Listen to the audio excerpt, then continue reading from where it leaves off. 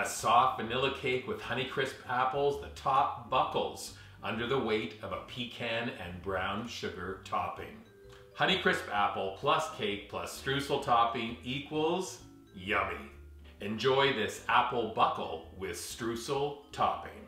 This is a great dessert for weekends at the cottage or for just a chilled, relaxed afternoon get-together. Only 5 easy steps to make it. Best of all, you'll be able to make it. Let's do this together. Step 1, let's begin by lining a 10-inch springform pan, tracing around on parchment paper, cutting it to size, greasing the pan and then the insert. Next, we're going to turn the oven on to 350 degrees Fahrenheit. Step 2, much of the deliciousness of this recipe goes to Honeycrisp apples. Let's get them started next.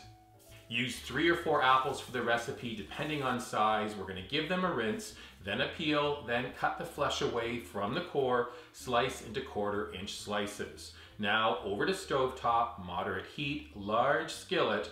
When the skillet comes to temperature, we're adding 1 tablespoon of butter.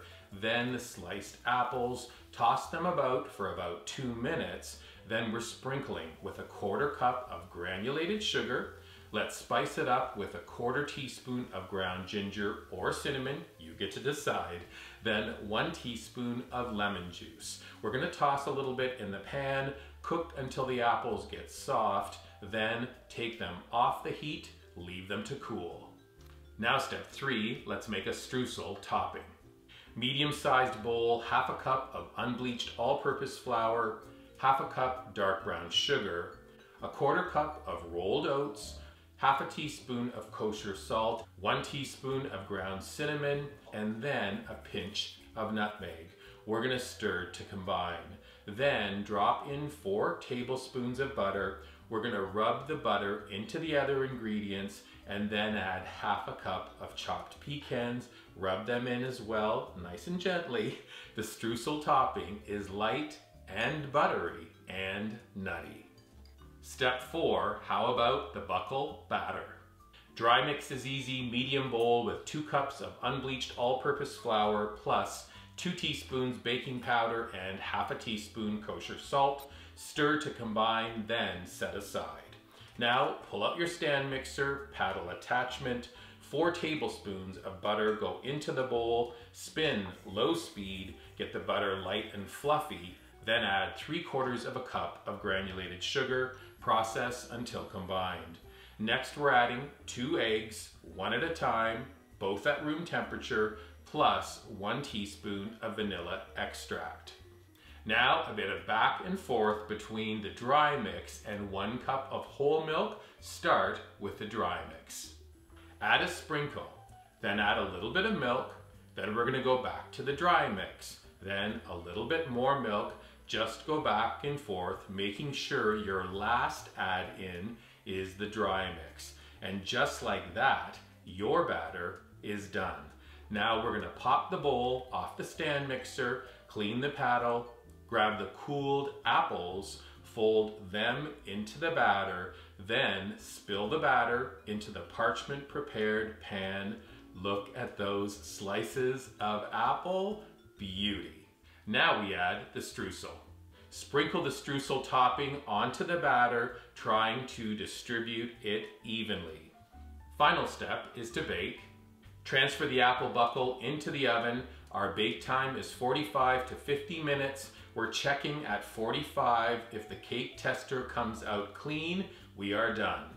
Place the buckle onto a wire rack and let it cool completely. I just realized there's actually 6 steps to the recipe, and the 6th is probably the most important, where we cut the cake and get to enjoy. Watch.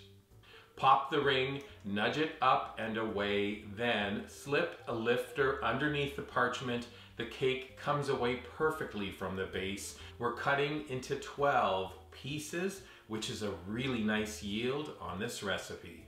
Lifting a piece, you can see the apple slices within, transferring over to dessert plates, add a fork, and you're ready to enjoy. But wait, you know me, I want to elevate the service of this awesome dessert, okay? So how about a simple dusting of icing sugar, Then give me a minute or two to do some fresh whipped cream. Let's add a dollop of whipped cream to the side. Add a sprinkle of cinnamon for good measure. And that's how we do apple buckle with streusel topping. You ready to make it? Perfect, because the full recipe is up at weekendatthecottage.com. When you're visiting our website, please subscribe to it. Look for this video on our dedicated YouTube channel. You can subscribe to it as well. And then when you make a dessert this beautiful, we'd love you to take a picture of it. And then just post it on your favorite socials using hashtag weekendatthecottage on Pinterest, Instagram, and Facebook. Check it out as I dig in. The cake is so light, the sugar and pecan spice streusel is clinging to the top. Then the flavorful apple slices, a little surprise with every bite.